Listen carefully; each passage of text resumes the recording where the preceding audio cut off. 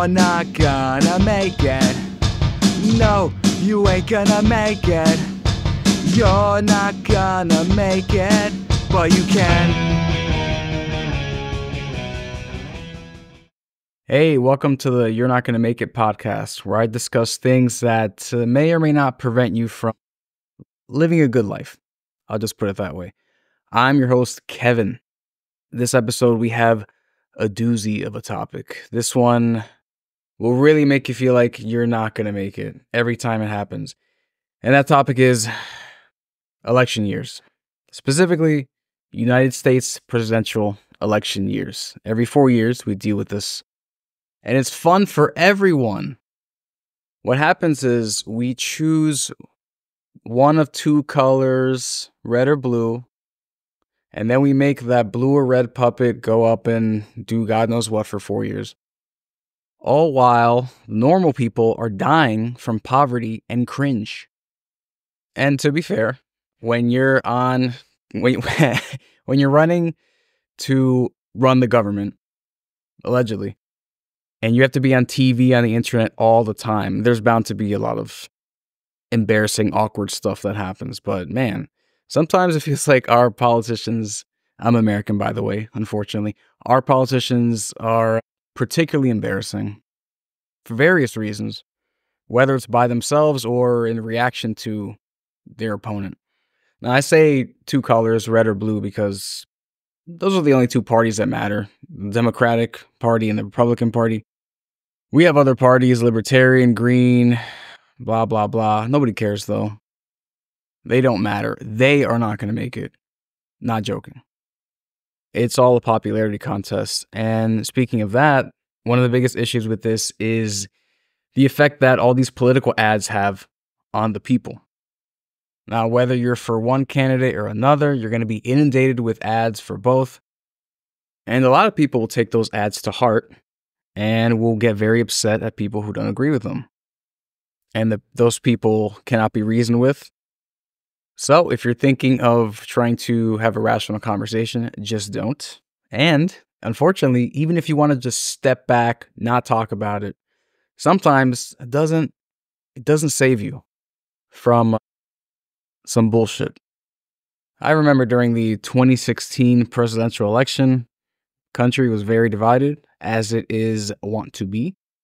And if it ever came up that you were not voting for one of the two big candidates, they would flip their lids and they would say things like, "Oh, you're not voting for blank.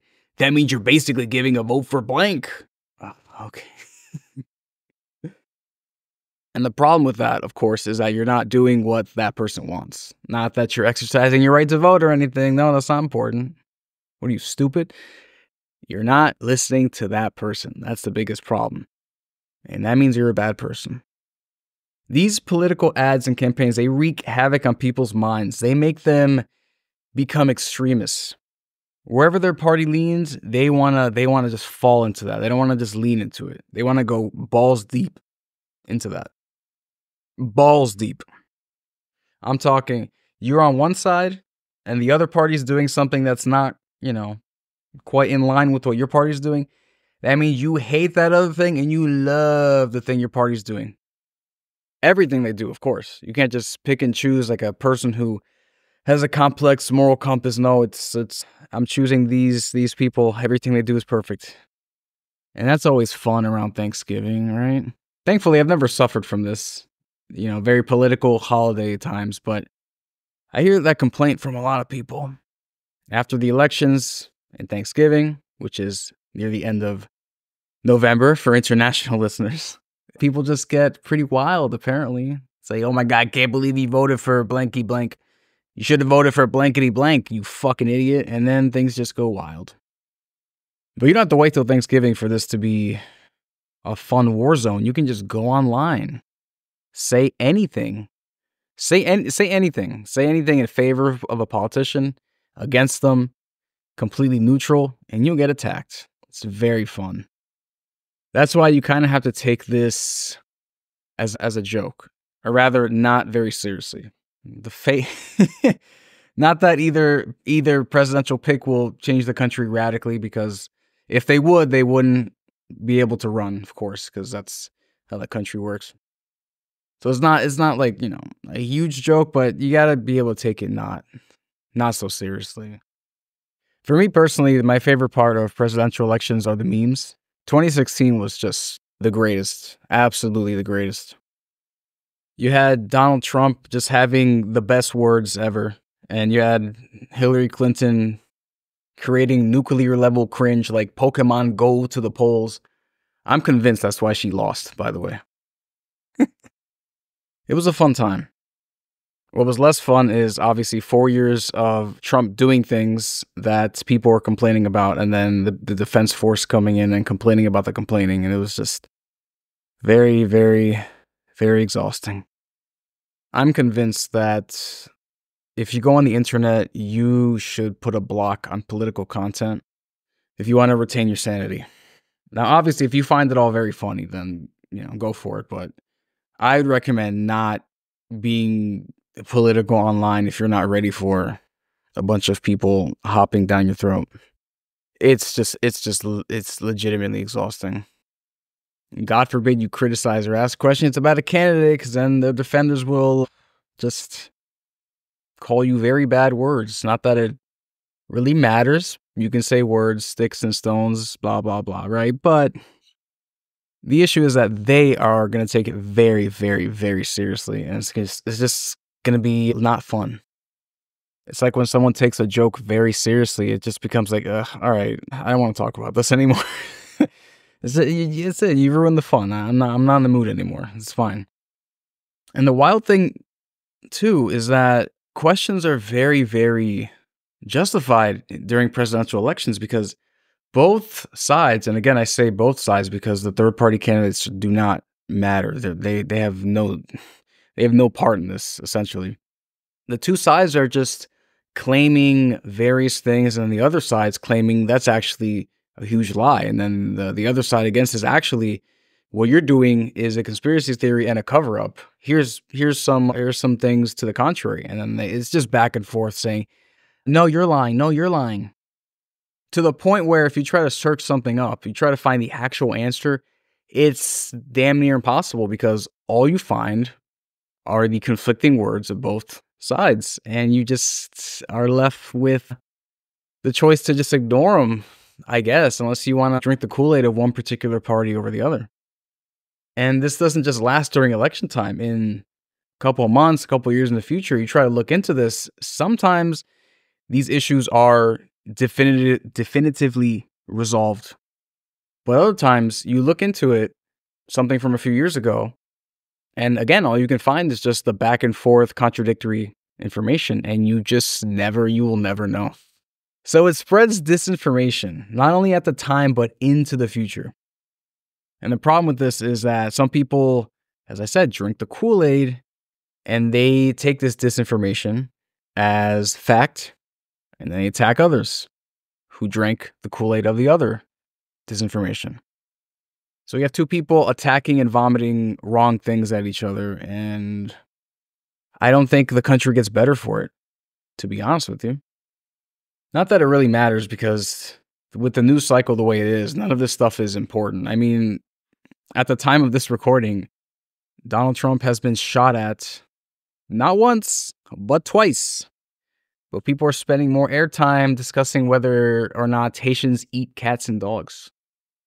And if you give it another week, they'll be on another topic that's also is not going to be that important later on. So basically, if you want to check the news during a presidential election cycle, you are going to be shit out of luck if you want to find a definitive answer. Here's what I recommend you do. Ignore all of this shit. All of it. Ignore all of it. The week before the election, look up a website. One decent one is called ballotready.com. Ballotready.org. And just look up the candidates' positions. They will tell you when they said a certain thing about a certain topic. I know other websites do this as well, so just find one. Look up your candidates. Look up all the candidates available, Republican, Democratic, whatever. Look them all up. Look up all their views. Choose the one that aligns with you the most. and just vote for that one. That's it. Ignore everything else that you hear and see because it's all a big fucking ad. I promise you will have a much better time mentally if you don't pay too much attention to that, unless you're just in it for the funsies. I remember when the results of the 2016 presidential election were coming out, I was up late playing Destiny with my cousins, and I forget when it was, 10 p.m., 1 a.m., whatever. And it was coming in that Donald Trump won. I was like, what the fuck? I'm not going to say my political views on here. But at the time, most people thought Hillary Clinton was going to win because of all the poll data and all that stuff. When this was coming out, I was like, wow, this is going to be really fucking funny. It's like a humongous political upset. And that was very funny. The next 4 years were not that funny because of, as I said again, just the constant complaining and the complaints about the complaining. But at the time, it was just, man, that was funny. Just the complete arrogance of one side just fell over, and it was hilarious. But we all lose here, so it doesn't matter. I don't think any other. I mean, there are other countries that have worse elections in a way. They have, borderline dictators, sometimes actual dictators. Oftentimes, the political parties are also not in favor of the people. They're just a popularity contest, just big ad campaign, and it's just kind of fucked up. But the U.S. elections, they get the most coverage because I think they are, aside from the actual dictatorships that happen, I think the U.S. elections are the most entertaining if you don't live there. If you live there, it's entertaining, but it's also fairly depressing. But if you don't live here, this has got to be the funniest shit in the world. So I hope you guys enjoy. But for everyone else, please stay off the internets, the political internets, and the news, because you will rot your brain, and you just you're not gonna make it till December if you take in all this stuff. Unless, again, you're into reality shows. Anyway, good luck to all you guys voting today. Have fun. Don't get shot while waiting in line or whatever happens in America. I don't know. Just sucks. It just sucks lately. So leave a comment. Who are you voting for? Who did you vote for? Who do you hate? Are you voting at all? I am, but I won't tell you who for. Leave a 1-star review if you think I'm voting for blank blankety, and leave a 5-star review if you think I'm voting for blankety blank. All right, see you next time. You're not gonna make it. No, you ain't gonna make it. You're not gonna make it. But you can.